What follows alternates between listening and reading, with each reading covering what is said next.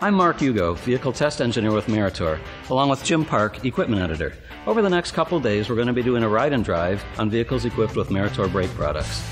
Are you ready to go, Jim? I can't wait to get started, Mark. Let's get out there.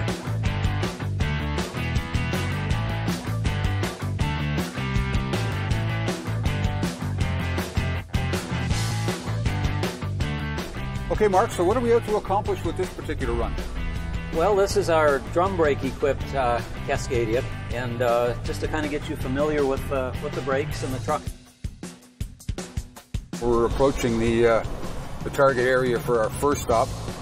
I'm going to maintain 35 miles an hour, and when we hit the first set of cones, I'm going to make a moderate brake application and bring the truck to a stop, and we'll sort of see how much distance that takes.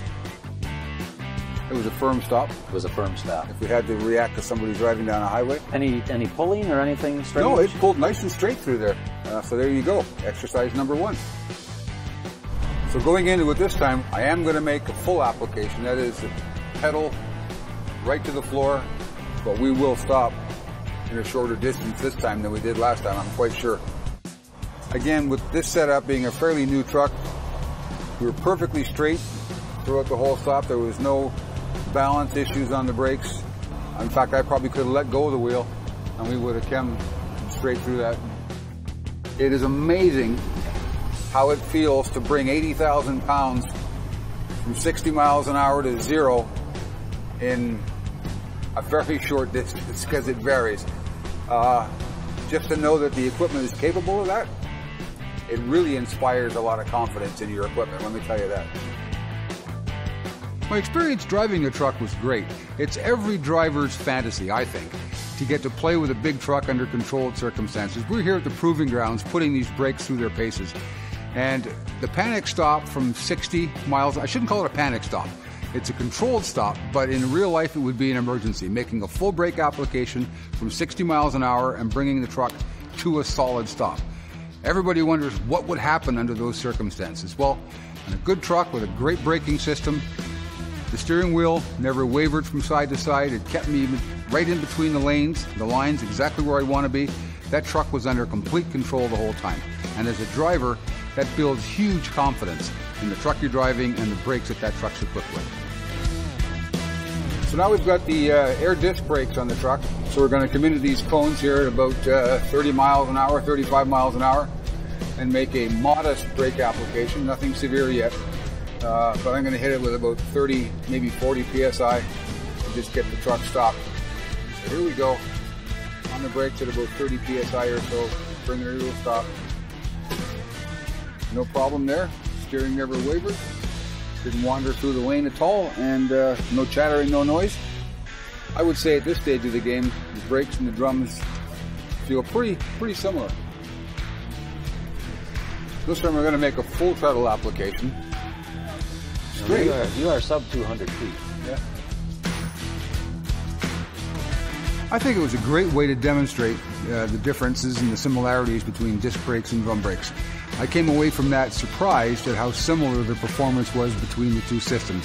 We had the all drum brake in the morning and the all disc in the afternoon, and if I had to compare the two blind, I think I'd have a pretty tough time doing it. The two systems were very similar.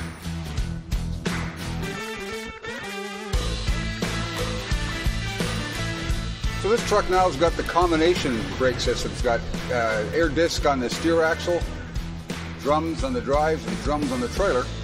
We're going to punch her pretty good here from about 30 miles an hour. And just bring her right to a stop. From about 55 here. And we'll hit the brakes real hard. Hands off the wheel. Perfect lane position, perfectly straight. But the wheel was bouncing back and forth in response to the ABS. Little left and right. Little left and right. But does that worry me as a driver? No. And the truck was absolutely in no way out of control. It was perfectly straight in the lane, and it was going perfectly straight when it stopped. So if that activity at the steering wheel bothers a driver, they just have to trust and know that nothing is going wrong. It's pretty much the system doing what it's designed to do.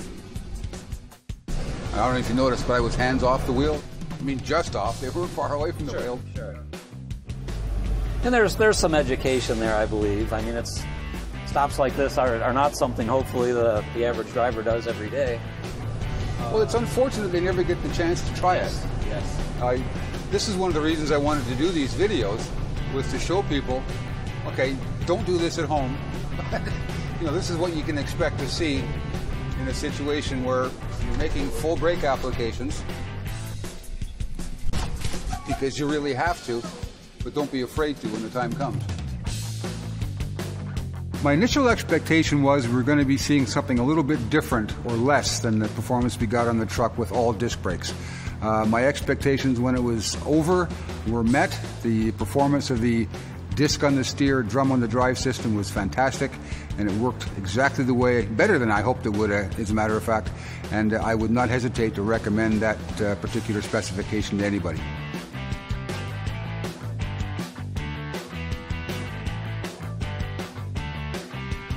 Jim, it's been a pleasure having you along this week on our Ride and Drive. Mark, it's been great to be here. For an equipment editor, it's not every day we get out to play with trucks and brakes on a test track, so I sure enjoyed it. Appreciate it. Can't wait to come back.